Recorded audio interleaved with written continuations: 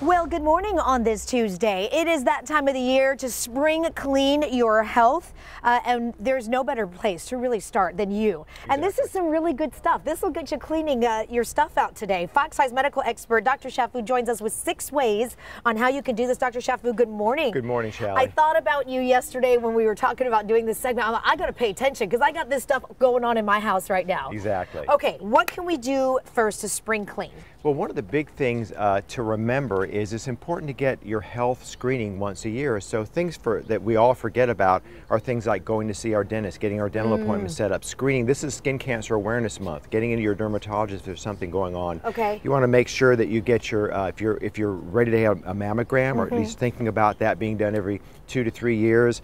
And you want to make sure that if your family doctor, if you're up to date on your immunizations. Those are all important things. Okay. If you're 50 or older, colonoscopy. If you're postmenopausal, you want to get your bone mineral density test. Okay, so it's a good time to think about that. That's yes. Step 1. Step 2, the medicine cabinet. I opened it yesterday and I went, oh my gosh, half of this stuff should probably be in the trash. Exactly. And Shally, the problem is that medicine cabinets are built in bathrooms, which if you think about it, it's the worst place to store medications because it's hot. Oh. Marked temperature and also temperature changes, and also there's too much moisture. So make sure if you're going to store your medicine somewhere, it needs to be in a dry environment and in a cool environment, and in a locked cabinet somewhere up high away from your kids. When do you know that it's time to throw the vitamins away and the stuff away? Sure. So the things with vitamins is, you know, the FDA does not require an expiration date, but generally speaking, most reputable supplement and vitamin companies will actually have an expiration date. So you want to, a year or more after that period of time, they're probably not effective. You need to change them out. Need to change them out. What does it mean to allergy-proof your house? So to allergy-proof, you know, the big thing that we all deal with in San Diego and elsewhere are dust mites. Very common. The most common place that they're located is in our bedroom. So we want to make sure that every week we're washing all of our linens, especially our bedding. Weekly. 130 to 150 degrees will kill the dust mites. What we want to do is cover our mattresses and pillows with allergy-proof or dust-proof covers. And remember, the feather pillows and the woolen blankets are a no-no. And also our kids, you know, stuffed animals. Make sure they're all synthetic materials because dust mites don't live in synthetics. But if you've got feathers and wool and you've got those, you know, your 2 children, they've got the stuffed animals that are, if you can't put them inside of a washing machine and wash them, you need to change them out. Change them out, okay. It's also a time to figure out these little things. Yeah, these are real killers, unfortunately. Now these are laundry pods, and the problem with these, Shally, is they can be dissolved with human saliva, and kids think of these as candy.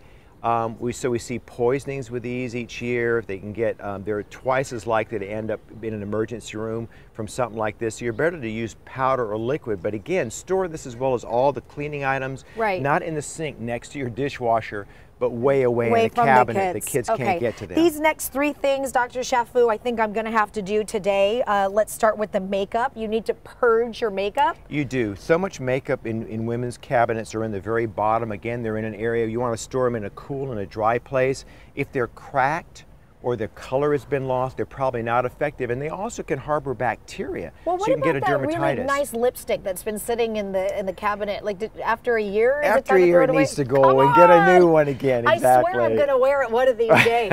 Okay, toothpaste. When does this go in the garbage? So this will expire about a year or so after it's been manufactured. Okay. Problem is, it loses its fluoride potency. So check the expiration dates on those. We oftentimes will buy them in bulk and leave them sitting in the back of the cabinet, until it's time to pull it out. So you want to be careful to look at the date on that. And finally, ew. And this is a big culprit. We all have these in our kitchen. They're sitting there. They're moist. The problem is that they harbor bacteria like E. coli and salmonella, which cause food poisoning. So what a lot of people will do is, well, I just put it on hot water. I'll throw it in the dishwasher. The problem is it doesn't get hot enough.